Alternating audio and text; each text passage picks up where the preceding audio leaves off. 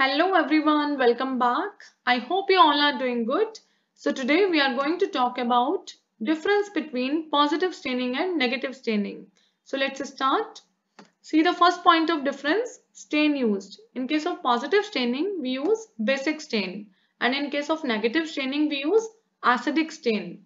Always remember, stain is a kind of chemical or dye which is usually a kind of coloring agent. Okay, that improves the visualization of microorganisms by increasing contrast between the background and the object during microscopic examination. Right? Let's see the second point of difference, charge of stain. So as we use basic stain in case of positive staining, then always remember basic stain is of positive charge, and we use acidic stain in case of negative staining. Acidic stain carries what kind of charge? Negative, right? Let's see the third point of difference, examples. So if I talk about positive staining, then always remember methylene blue and crystal violet. These are the most common kind of basic staining reagents what are used in microbiology laboratory on routine basis to perform positive staining. And if I talk about negative staining, then always remember nigrosin or India ink is one of the most commonly used acidic stain which is used in microbiology laboratory to perform negative staining. And in addition to this, eosin and Congo red, these are also very good examples of acidic staining reagents. Okay, let's see the fourth point of difference, heat fixation step. Heat fixation step is actually required in case of positive staining, but it is not required to perform negative staining. Now we are coming towards the fifth point of difference, outcome part.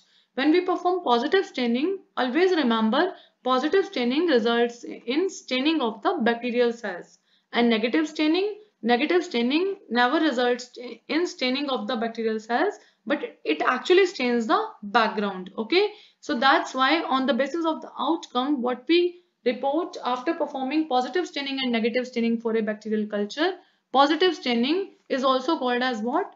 Direct staining, right? Because it directly stains the bacterial cells under examination. And if I talk about negative staining is called as indirect staining because it actually stains the background and the target bacterial cells, they are not stained, right? So that's why we can say it is an indirect means of examining the bacterial cells. Okay, that's why it is called as the indirect staining. Now we are coming towards the general observation part. So with the help of some schematic diagrams, I would like to show you that what kind of observations are made after performing positive staining and negative staining for a bacterial culture. So here this picture is going to show you unstained bacterial culture, okay, which is a bacterial culture of what?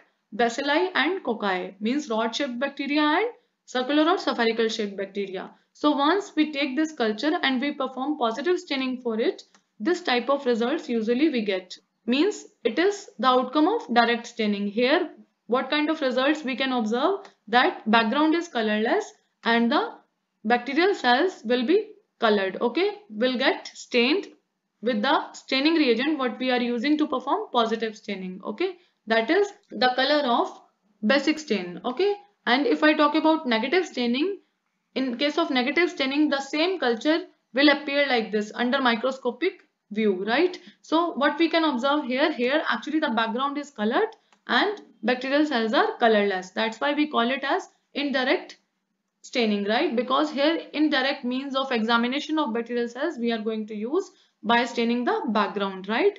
So now we are coming towards underlying principle of positive staining and negative staining. So with the help of a pictorial presentation, I would like to show you here. So suppose in case of positive staining, this bottle is showing us what? It is showing us a positively charged stain in it, right? Positively charged means basic stain, right? Now when we use this staining reagent to stain the bacterial cell, always remember bacterial cell on its surface carry what kind of charge? Negative charge, right? So when we use this stain to stain the bacterial cell, what kind of observations we can expect here? That this positively charged stain will get bind to the negatively charged surface of the bacterial cell, okay? And it will felicitate what? The binding of the staining reagent to the bacterial cell, and which in turn will result in what?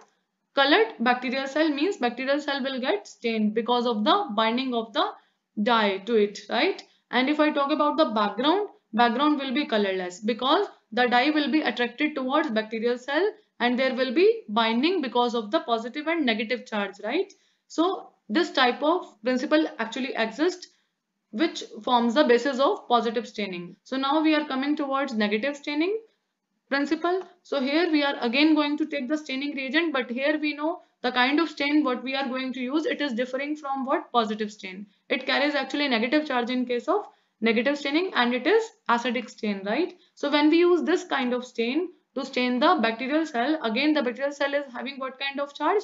Negative charge. So when we use this stain to stain the bacterial cell under examination, what kind of results we can expect during microscopic examination or microscopic view?